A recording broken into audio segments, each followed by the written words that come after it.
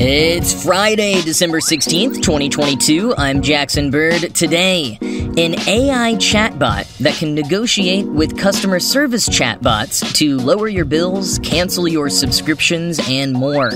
Plus, the reason why chocolate sometimes gets that white, sort of chalky sheen on it.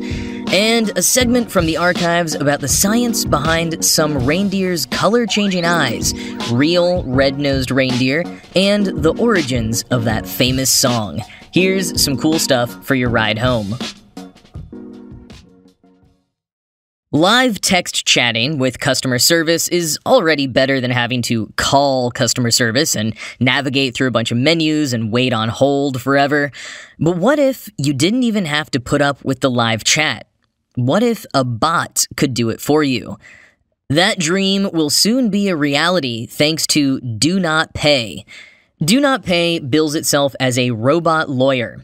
And it's been around for several years, using AI to generate templates that people can use to help file complaints, cancel accounts, and in its original offering, fight parking tickets. In recent years, it's been expanding to anti-facial recognition and making terms of service agreements comprehensible to us non-lawyers. But now it's released its first ever AI chatbot that can interact with customer service representatives in real time. The company, via founder and CEO Joshua Browder, posted a video on Twitter of their bot's conversation with a Comcast chatbot, in which their bot successfully talked Comcast's bot, and later a real human, into knocking $10 off their monthly internet bill.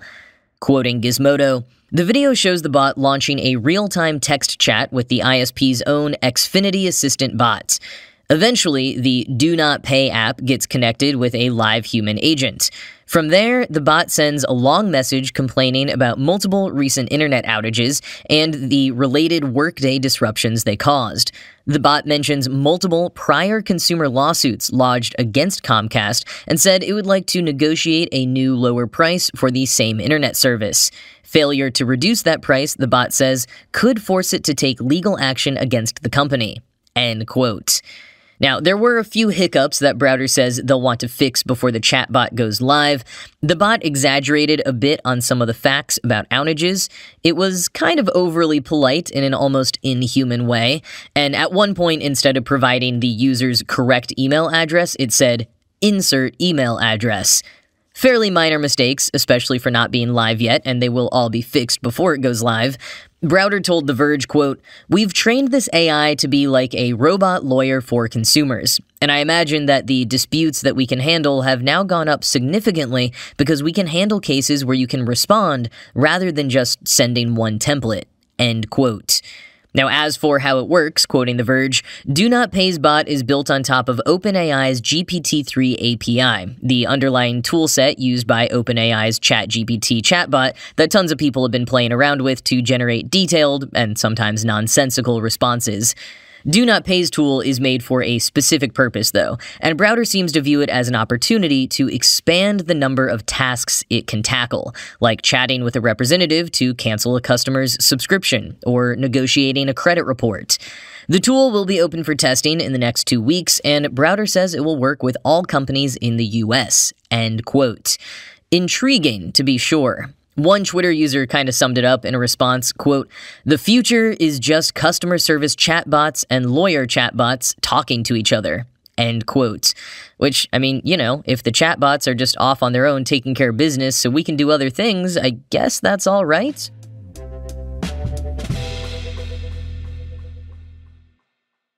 This time of year, it's pretty common to somehow accumulate too many treats.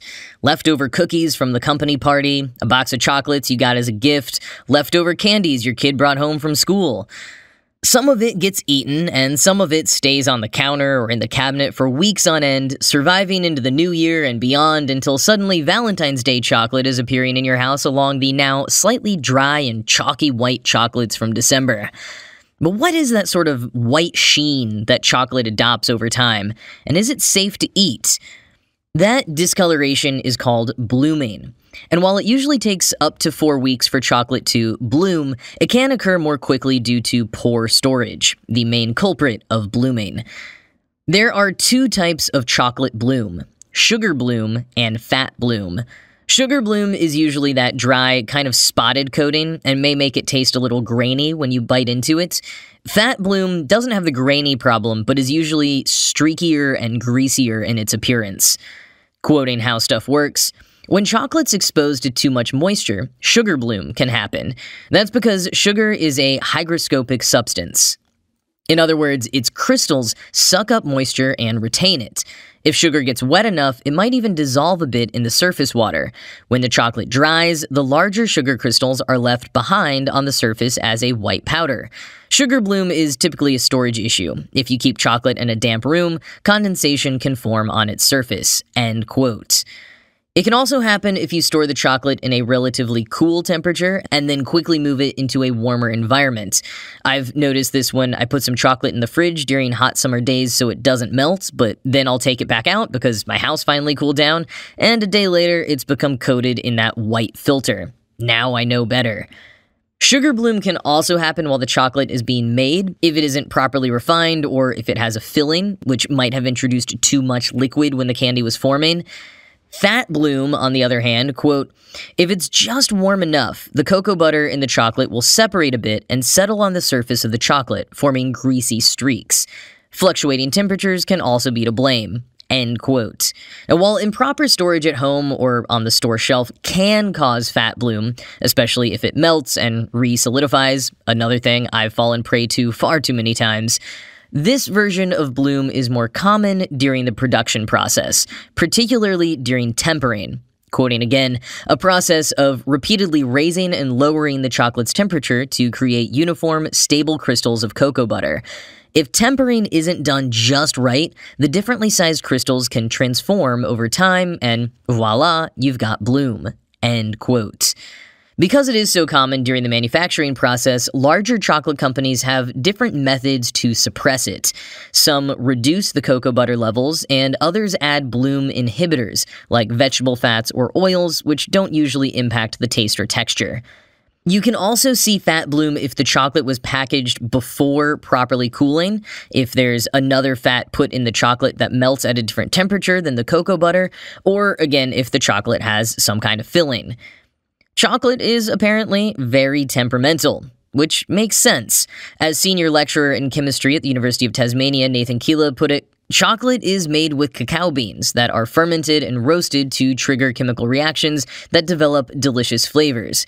But those chemical reactions are precise and can just as easily trigger not so delicious or aesthetically appealing outcomes like bloom. Keela offers these recommendations if you want to avoid bloom on your chocolate. Pick a brand with high cocoa butter content, transport and store your chocolate in low temperature, low humidity environments, and eat it before its best buy dates. Though, as I said recently on the matter of best buy dates, it's best buy, not unsafe for you buy. It's perfectly safe to eat sugar bloom and fat bloom on chocolate, it just might not quite taste as delicious.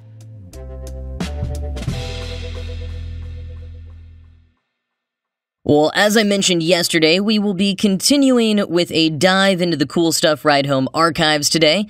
Those last two segments were all new, but this one originally aired on December 10th, 2021, and it's about some intriguing studies into reindeer biology, plus an addendum about the origins of the song Rudolph the Red-Nosed Reindeer.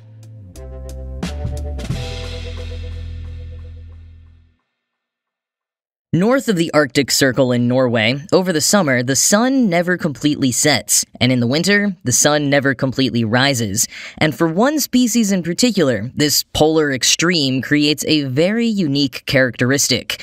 Arctic reindeer, it turns out, have golden yellow eyes in the summer and deep blue eyes in the winter. Like the same individual reindeer's eyes will change color with the seasons. At the behest of colleagues from Norway, neuroscientist Glenn Jeffrey has been leading research on this strange phenomenon since the early 2000s. Quoting National Geographic, The bit that actually changes color is the tapetum lucidum, or cat's eye, a mirrored layer that sits behind the retina. It helps animals to see in dim conditions by reflecting any light that passes through the retina back onto it, allowing its light-detecting cells a second chance to intercept the stray photons. The tapetum is the reason why mammal eyes often glow yellow if you photograph them at night. You're seeing the camera's flash reflecting back at you. Most mammals have a golden tapetum, and so do the reindeer in the summer. End quote. But the reason reindeers' eyes turn blue in the winter is because spending months in the near total darkness of the Arctic winters causes their eyes to be constantly dilated, and that dilation causes pressure that swells up the eyeballs. Quoting again, "These events also change the tapetum. This layer is mostly made up of collagen, a protein whose long fibers are arranged in orderly rows. As the pressure inside the eye builds up, the fluid between the collagen fibers gets squeezed out, and they become more tightly packed. The spacing of these fibers affects the type of light they reflect. With the usual gaps between them, they reflect yellow wavelengths. When squeezed together, they reflect blue wavelengths." End quote. Jeffrey and his team also think this makes the reindeer's eyes more sensitive, which adds up with what every optometrist has ever told me about my blue eyes, that light-colored eyes are more sensitive, so I need to be more careful about wearing sunglasses, etc. Reindeer's blue winter eyes, though, are apparently 1,000 times more sensitive to light than their golden summer eyes. So, dang, maybe they need to pull a Corey Hart and start wearing their sunglasses at night. The scientists disagree if the color change of the reindeer's eyes is actually what's causing the increase in sensitivity, though, so the research is ongoing. And as they've been trying to work it out, Jeffrey's team was hit by another curveball. They found reindeers who had been exposed to a bit of faraway streetlights in the winter, leading to only partially dilated eyes, and their tapetums therefore became not blue, but green. Quote, "Their pupils partly dilated during the winter. The pressure in their eyes increased a little, their collagen fibers became slightly squeezed together, and their tapetums stopped halfway along their yellow to blue transformation, et voila, green tapetum." End quote. And if all of this talk of color-changing reindeer is reminding you of a certain flying outcast, here's another weird fact. Some real-life reindeers do actually have red noses. They don't light up like a light bulb, but rather appear as some slight coloration around their snouts. A study published in the medical journal BMJ in 2012 explained that the redness occurred due to extremely densely packed blood vessels in the nose that supply blood and regulate the reindeer's body temperature in the harsh winter environment. As one part of the study, the researchers put reindeers on treadmills and, quoting Smithsonian Magazine, used infrared imaging to measure what parts of their bodies shed the most heat after exercise. The nose, along with the hind legs, reached temperatures as high as 75 degrees Fahrenheit, relatively hot for a reindeer, indicating that one of the main functions of all this blood flow is to help regulate temperature, bringing large volumes of blood close to the surface when the animals are overheated so its heat can radiate out into the air. End quote. So not only was Rudolph able to guide the sleigh, he was also probably maintaining a more steady body temperature while he did so. So take that, all of you other reindeer. Next time you might want to let him join in your reindeer games. And by the way, did you know that the Rudolph the Red-Nosed Reindeer song, sometimes claimed to be the second best-selling Christmas record of all time, just behind Irving Berlin's White Christmas? And Rudolph as a concept himself is not nearly so old as we often think. The song was adapted from a poem that was written as promotional material for a department store in 1939. Yeah, so not some long-standing folklore or anything, just a guy named Robert May who came up with the story in 1939 as just another task for Montgomery Ward. They sent the poem out with illustrations by Denver Gillen as a free booklet for Christmas that year. But it became so popular that 7 years later, they sent out twice as many copies. And then they actually gave the rights to its creator, Robert May, who published the story outright. And then his brother-in-law, Johnny Marks, wrote a song based on it, the same song we're so familiar with now. Even though they couldn't get their first choice of Bing Crosby to perform it, the version they did get with Gene Autry sold 2 million copies in its first run in 1949. Oh, and Johnny Marks, by the way, after adapting Rudolph the Red-Nosed Reindeer, also went on to write Rockin' Around the Christmas Tree, Silver and Gold, Run Rudolph Run, A Holly Jolly Christmas, and all of the music for the 1964 Rankin-based claymation adaptation of Rudolph the Red-Nosed Reindeer.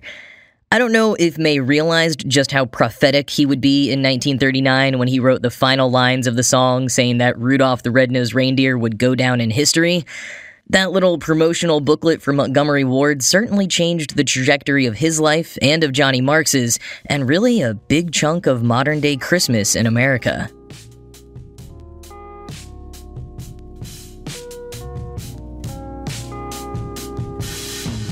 Well, that is going to be it from me for this week. I will be back with all new episodes on Monday, although a heads up that I will be taking a few days off around some of the upcoming holidays. More on that exact schedule next week. But for sure, I will be back on Monday with fresh and cool stories for you.